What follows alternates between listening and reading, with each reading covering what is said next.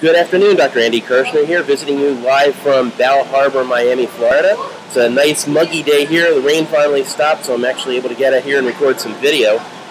Today I'd like to respond to a viewer question that I got in response to a post that I had on my Facebook page a couple days ago about how you should never bend and twist at the same time.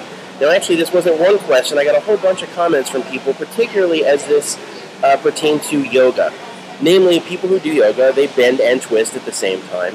And some of the viewers wanted to know, well, if you're not supposed to bend and twist at the same time, what am I supposed to do if I want to do yoga? Well, this actually goes back to a conversation that I had with a physical therapist not that long ago. I was sitting with her at lunch, and she told me, that this big proliferation of yoga in the fitness world is what's keeping her in business right now.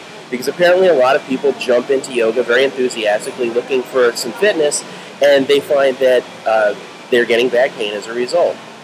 Now here's a couple things. I think yoga by and large is very good for your back. I think that the range of motion exercises are good. The fact that you're stretching and getting some use of your large muscle groups is always a good thing. But like any fitness thing, it presents certain hazards.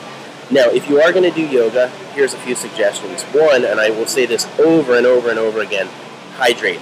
When your muscles are not adequately hydrated, you're a lot more likely to pull them, you're a lot more likely to have bad form, and that's going to result in injury. So first, get hydrated.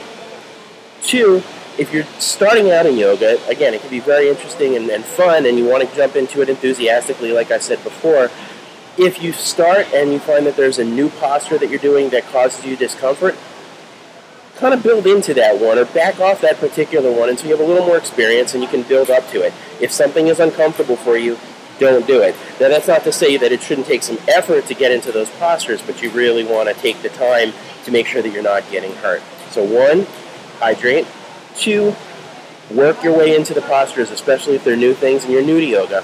And the third one, and this is going to sound kind of interesting, particularly to those people who do hot yoga, but one of the best suggestions that I can give you is to take a few minutes before a workout in yoga and take a long walk. 15-20 minutes just to get your heart rate beating, get yourself a little bit warmed up. That will go a long way towards making sure your muscles are warm and you're not just jumping into a situation where you're hyperextending and putting yourself at risk.